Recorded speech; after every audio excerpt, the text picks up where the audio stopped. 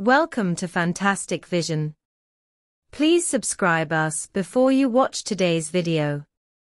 In the surging tide of global technological competition today, the technological game between China and the United States is like a war without gunpowder, but extremely fierce.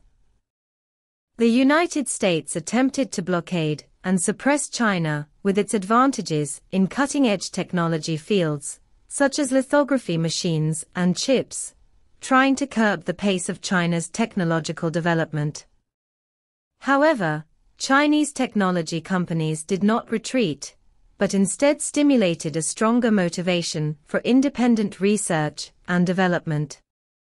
Recently, the first appearance of a new generation of domestic optical quantum computers is undoubtedly a dazzling milestone on the road to China's technological self-reliance. Breakthrough. The first appearance of domestic optical quantum computers, foreign media also said, domestic optical quantum computers are comparable to top supercomputers.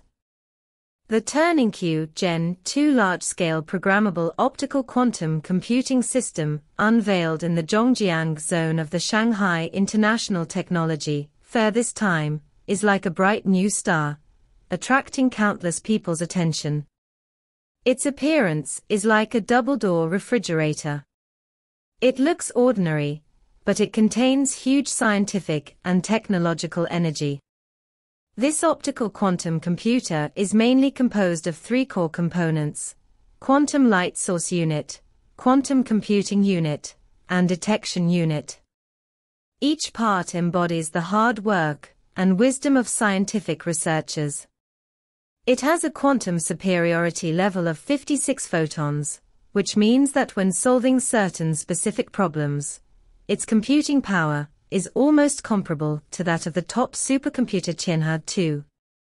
As an outstanding representative of Chinese supercomputers, Tianhe-2 has been ranked among the top in the world supercomputer rankings many times, and its powerful computing power has provided strong support for many scientific research and engineering fields.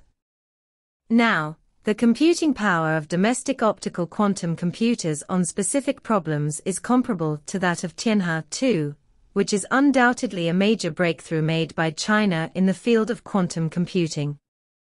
Even more amazing is that compared with Tianhe-2, Tianhe-2 Gen 2 has significant advantages in terms of floor space and energy consumption. Traditional supercomputers often require huge computer rooms and a large amount of power supply, while optical quantum computers have greatly reduced the demand for space and energy while achieving powerful computing power. This not only reflects the efficiency of optical quantum computing technology, but also provides the possibility for the widespread application of quantum computers in the future. At the exhibition site, the key device for its industrialization, the photonic chip based on 110 nanometer technology, was also unveiled with this quantum computer. As the core component of optical quantum computers, the performance of photonic chips directly determines the overall performance of computers.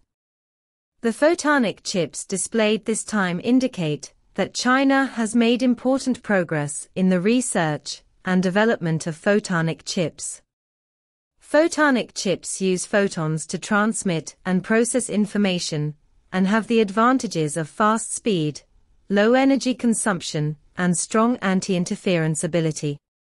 Compared with traditional electronic chips, photonic chips have greater application potential in the field of quantum computing.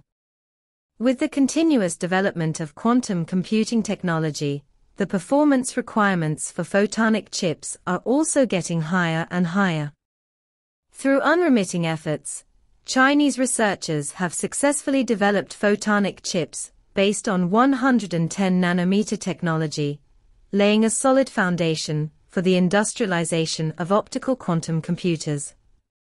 According to relevant persons in charge, with the advancement of quantum computing technology in the future, CPO optoelectronic co-packaging, and further optimization of related micronano processing technologies, quantum computers are expected to significantly improve computing power while reducing their size to the size of laptops. This prospect is full of expectations. If quantum computers can be so miniaturized, their application scenarios will be greatly expanded. Whether in the field of scientific research, helping scientists solve complex physical, chemical and biological problems, in the field of finance, conducting risk assessment and investment decisions, or in the field of medicine, accelerating drug development and disease diagnosis, quantum computers will play an irreplaceable role. At the same time, the development of quantum computers will also drive the prosperity of related industries. From the research and development and manufacturing of photonic chips, to the development and application of quantum computing software, to the maintenance and service of quantum computers, a huge industrial chain will be formed. This will not only create huge economic benefits, but also inject new vitality into the development of China's science and technology industry.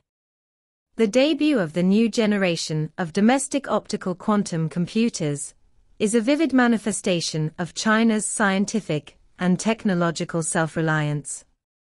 In the face of external blockades and suppression, Chinese technology companies did not choose to rely on others, but firmly embarked on the road of independent research and development.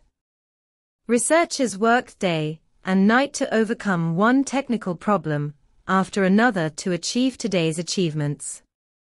However, we should also be soberly aware that quantum computing technology is still in its early stages of development, and compared with developed countries, China still has a certain gap in some aspects.